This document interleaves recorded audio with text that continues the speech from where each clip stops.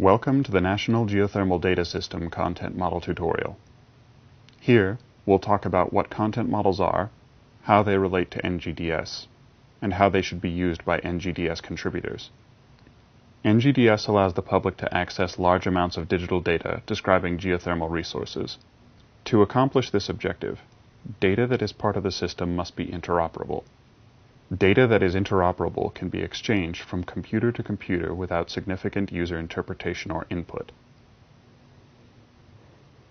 NGDS content models facilitate interoperability by providing a structural framework for data. Datasets conforming to the structure provided by an appropriate NGDS content model are uniform and can be searched using the same terms. NGDS content models consist of a Microsoft Excel workbook containing multiple spreadsheets. Each content model contains one or more template spreadsheets into which data should be entered. Users should enter their data into the appropriate field without modifying the field names in any way.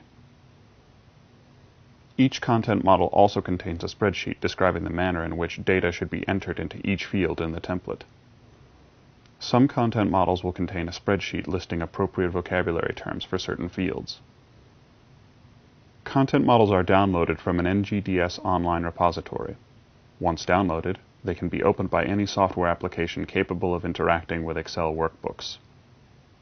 Having downloaded the content model and populated it with data, users then submit the populated content model for review. After a successful review, the populated content model then forms the basis for a web service that will be used to share the data as part of the National Geothermal Data System.